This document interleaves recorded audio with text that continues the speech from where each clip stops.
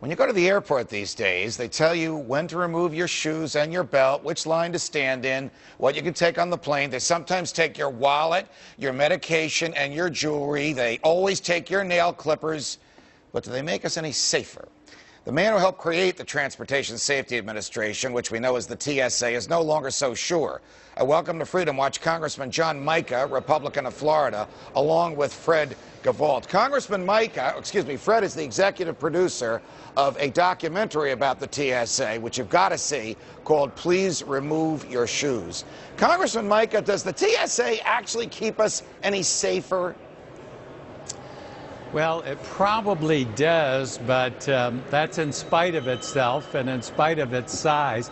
It's grown to over 60,000 employees from 16,500 screeners, has a huge bureaucracy, and is now scheduled to increase by another 5,000 employees, and the performance level reports I get back are pretty dismal, so we've got some problems. Why, Congressman, did you refer to this as your bastard child? I'm quoting you. You were instrumental in the Bush administration in creating this thing. It's now out of control. How did that happen? Well, what we did is we tried to put some limits. We also tried to get the private sector involved with government oversight, government rules and regulation, and then also auditing the system rather than the government being the administrator, the operator, and the overseer. We set that up, but TSA has done everything they can to subvert that process and grow it bigger rather than better. So unfortunately, it doesn't perform well, and we're spending a lot of money, and it needs corrections. We've tried to put the brakes on it in the last 3 years. Of course, we don't have control of the Congress. It's just mushroomed from a cap of 48,000. Now it's going to be 65, 66,000 with thousands of administrators, 3,500 just within a few miles of where I'm standing. Fred, you produced a documentary, Please Take Your Shoes Off, or Please Remove Your Shoes. You went all over the country and all kinds of airports, and you filmed the TSA in action. Question: the TSA is the government. It's subject to the Constitution. Does it respect freedom of speech? Does it respect your right to be free from search and seizure? Or does it do whatever the heck it wants, even though it's taken an oath to uphold the Constitution? Well, you hit it on the head, Judge. It does whatever it wants. But frankly, you know, if you're going to talk about the screeners at the airport, I don't think most of them have been educated about the Constitution or even the local laws.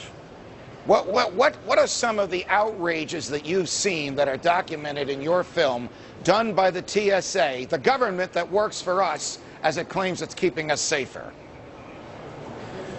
Well, I think of all the various features of this agency, perhaps the most pernicious, which you don't necessarily see at the airport, is it's got an appalling appetite for deception.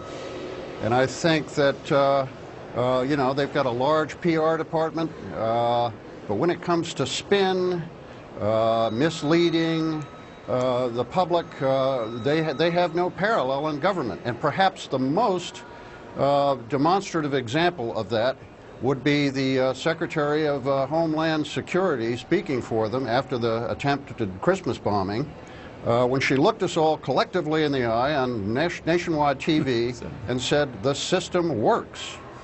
Congressman Mica, there has to be... I think for a while she believed it. Yeah, I think she believed it as well. Congressman Mica, there has to be a better way. The government has to respect our liberties. The government can't punish us for speech. It can't deceive us. It can't take our property away from us. How about the airlines being responsible for their own safety? Has the government ever thought of that?